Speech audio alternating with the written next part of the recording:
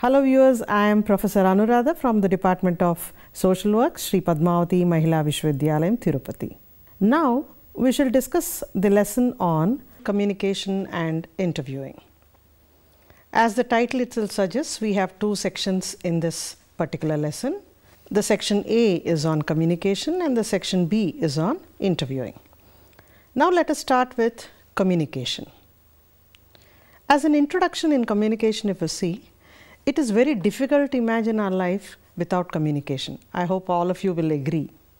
It's a natural phenomenon through which we share our thoughts, feelings or beliefs.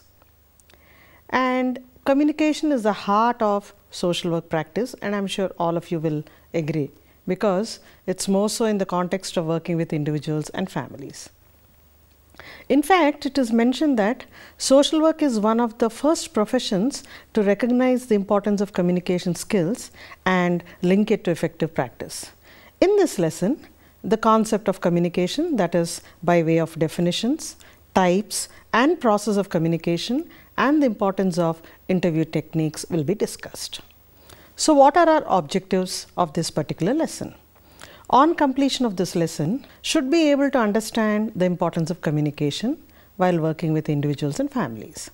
Explain your understanding of various skills that can be used during the communication process.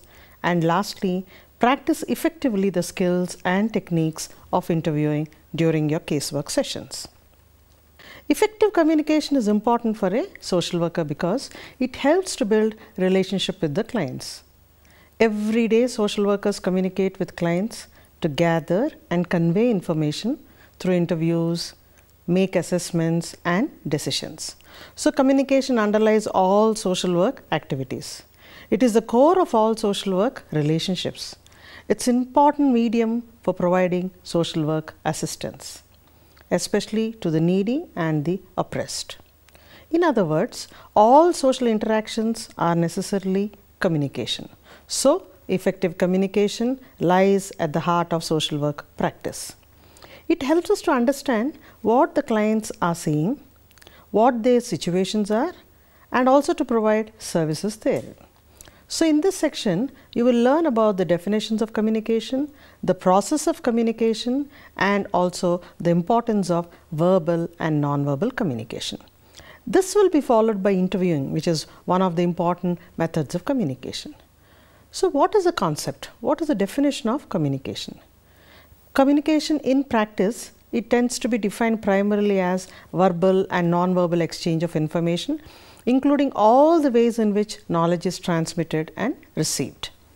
De Venezuela says that communication necessarily involves any act by a person wherein he gives or receives from another person information about that person's needs, desires, perception, knowledge or affective states.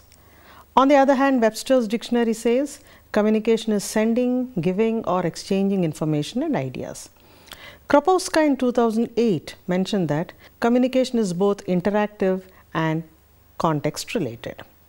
Moorhead and Griffin long back in 1994 said that communication is a process in which information is exchanged or it's a common understanding which is established between two or more parties. Burton and Thakur said communication may be defined as a process of transmitting information, while Bhatia maintained that communication is a process by which we exchange meanings, facts, ideas, opinions or emotions with other people. Another author, Shukla in 2010 said that communication means sharing of ideas, thoughts and feelings between two or more than two persons. So, based on all these above definitions, we can see that communication can be understood as a transmission of ideas, thoughts and emotions by the communicator. For what? To develop a common understanding with the recipient. So, communication is transmitting information through some medium to create same meaning in the latter, that is the recipient, and as intended by the former, that is the communicator or the sender. Now, so those were the definitions of communication. Now, let us look at what are the essential components of communication. Communication process is a system that involves interrelated, interdependent group of elements working together as a whole to achieve a desired pattern or goal. So, communication is a creative and a dynamic process rather than a discrete or an isolated exchange of information. So, what are the key elements? We will look at the key elements of communication process. First thing is a messenger. You all know that to communicate something there should be a sender or a source, the person who has something to communicate. So, he is the messenger. Second thing is, what does he send? What are we looking for? That is the message. So, what is a message? It may be a verbal or a non-verbal cue that needs to be transmitted or communicated. 3. How do we send the message? That is the channel.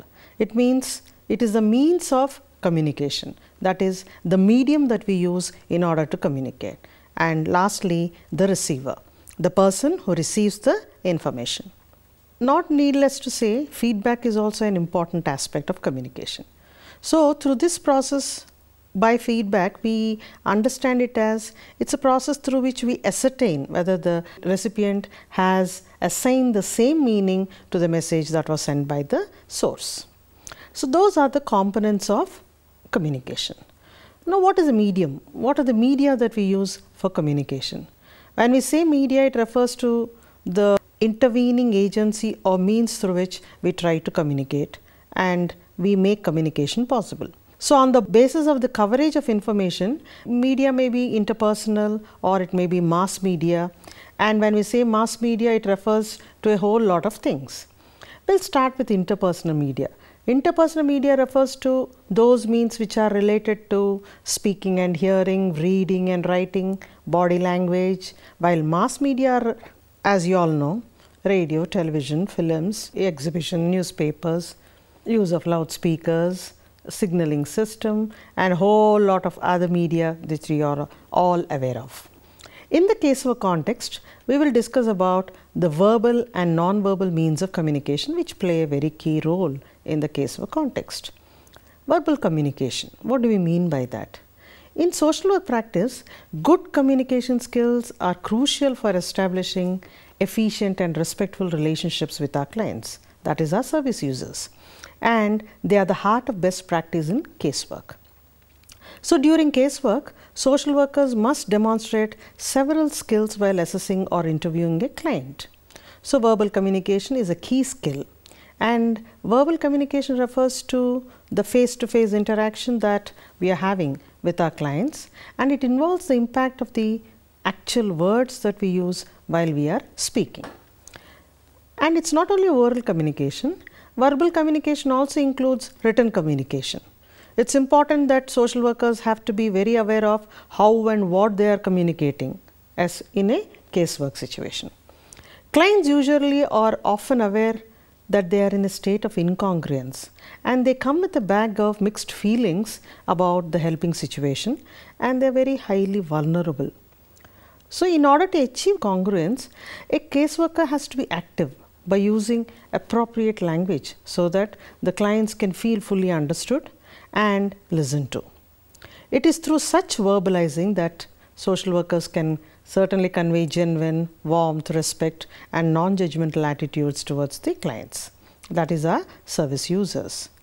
And indeed, verbal communication plays a major role when working with other colleagues and professionals, and it is essential for decision making and assessment. So, having seen verbal communication, now let us look at what do we mean by non-verbal communication. Non-verbal communication is also a very major component for interpersonal skill repertoire, and it includes body language such as the posture, the facial expressions, gestures, physical appearance, eye contact and so on. And it can support or contradict verbal communication. These days even proxemics, time and paralanguage are also considered some sort of important modes of non-verbal communication. The importance of non-verbal communication has long been recognized and it is not a new thing. Way back in 1986, Demeter et al. Said that there are two dimensions for non-verbal communication. First thing is decoding or sensitivity, and secondly its encoding or expressiveness. So, according to these authors, Nonverbal decoding refers to the capacity to understand the emotions that have been conveyed by others through nonverbal cues such as facial expressions, body movements, voice tone, etc. And when we say nonverbal encoding, it refers to our capacity to express emotion through nonverbal cues. For example, much of the understanding of nonverbal communication can be gathered only through observation skills. So bear in mind, observation skills are also important and they are vital for social workers interviewing clients. Cordison and Cordison in 1997, they mentioned in their book that there are 5,000 distinct different hand gestures and 1,000 different steady postures. So precise observation of non-verbal behavior is very, very important. This is so because the clients may tell the social worker that they are coping fine, in some instances I mean, and don't need any help, but by observing their facial expressions or lack of eye contact, they may contradict this. At the same time, social workers must be aware of their own capacity for self-observation because it also gives an opportunity to analyze their role and impact. So that's about communication. Now let's go on to the next section, that's on interviewing. And bear in mind, interviewing is an important communication technique. So let us look at interviewing in this section. In the earlier section, we have learned that communication involves sharing of thoughts, feelings, attitudes, ideas through the exchange of verbal and non-verbal means. In the same manner, an interview is a special form of communication. The social work interviews are typical because they include many aspects of the general process of communication. Consequently, the above mentioned general process of communication contributes a better understanding of the concept of social work interview. Interviewing is one of the most important communication interviews used, and it's called as a tour par excellence for social workers. And being one of the most used techniques, social workers make people talk fully, freely and truthfully. So interview means it is a means through which the feelings, opinions, experiences, attitudes of a variety of people are explored. And interviewing is as old as the human race and as extensive as the leading professions of today. So what do some authors say? What are the definitions of interviewing? What do they define interview as? Since interview serves a variety of purposes for different people, no single formal definition of interview can be arrived at. So most often we see that in literature, synonyms such as meeting, conference, consultation, questioning, visits, conversation, discussion, etc. They are all used to discuss the scope of an interview or explain the scope of an interview. From a common sense point of view, interviewing seems to be a specialized form of conversation. It's a means by which we exchange our experiences, reveal our attitudes and express our views. Kahn and Cannell, they defined interview as a conversation with a purpose, whereas Jung, a writer related to research, saw interviewing as a systematic method by which a person enters into the life of another person, that is the inner life of another, and that person is comparatively a stranger to him. So he felt that interviewing was of that type. Good and Hatt said that interviewing is an interpersonal face-to-face situation in which interviewer asks questions pertinent to his research and the respondent answers. Pope points out that interviewing is a conversational encounter between two individuals. Matarazzo in 1965, long back, mentioned that interviewing is one of the many techniques through which one person exerts influence on the other. So, in the context of social work practice, we concentrate more on the professional interview that is based on certain philosophical assumptions and values of humankind. We have been studying in our lessons that all individuals are considered to be unique. They have inner strengths and competencies, and that need to be mobilized both so that they can participate freely and fully when we conduct the interviews. And so we should focus on the interview on the person, that is the whole person and the person in situation configuration, because this is what helps us to get the big picture of the client's world. An effective interview thus has a clear purpose, it's well planned, and it promotes controlled interaction between the social worker and the client. Having seen the definitions, now let's move on to the skills and techniques of interviewing.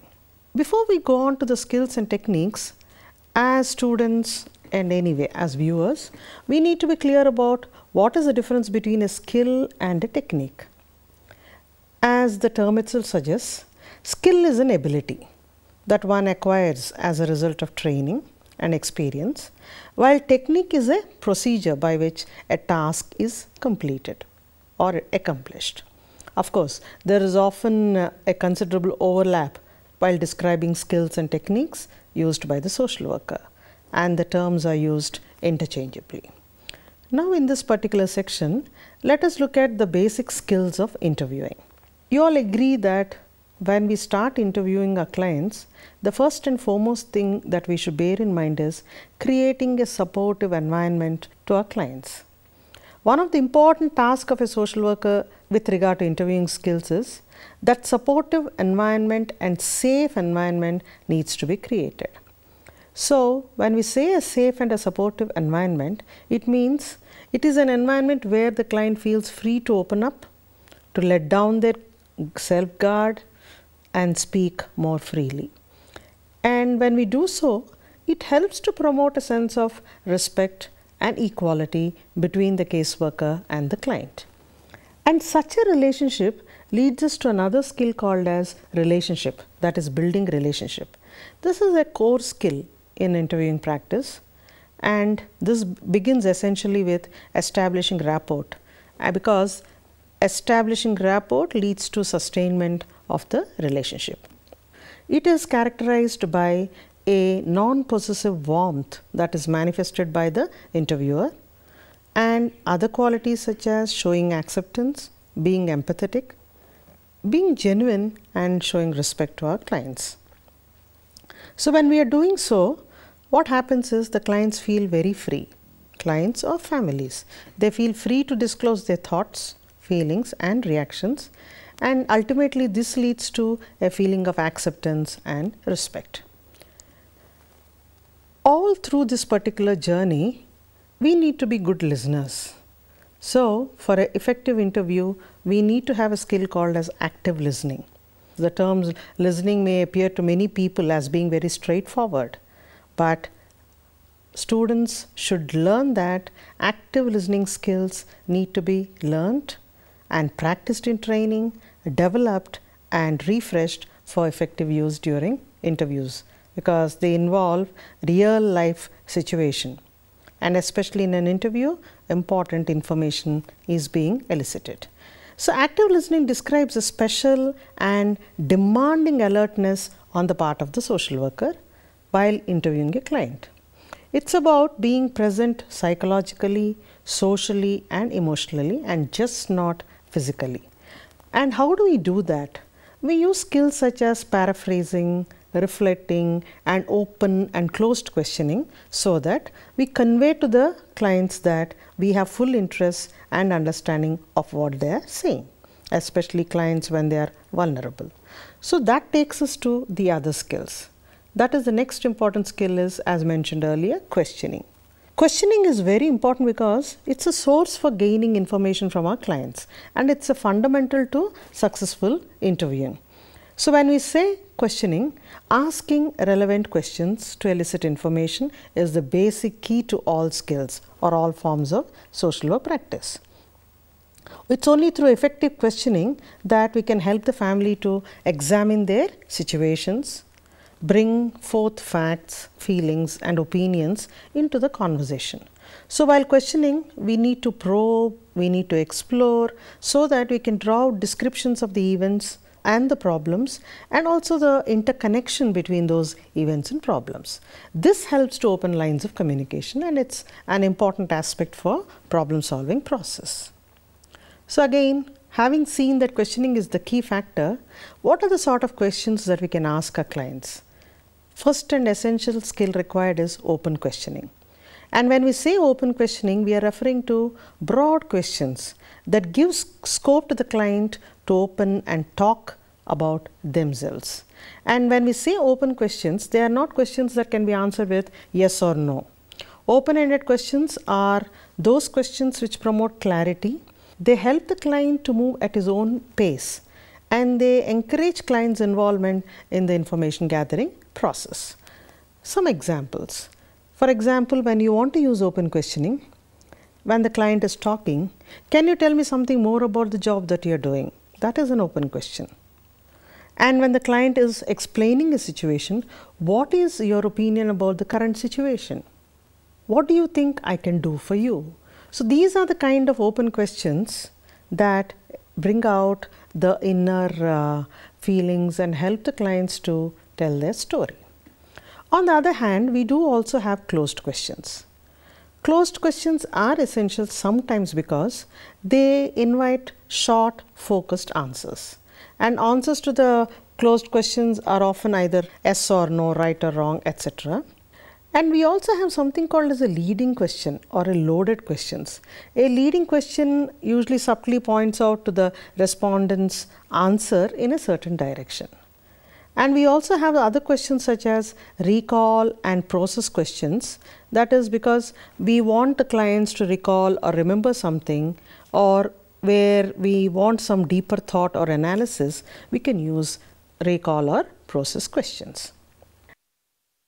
And again, while we are interviewing our clients, the students should essentially learn some techniques, very important techniques which are essential to enter into the world of the clients.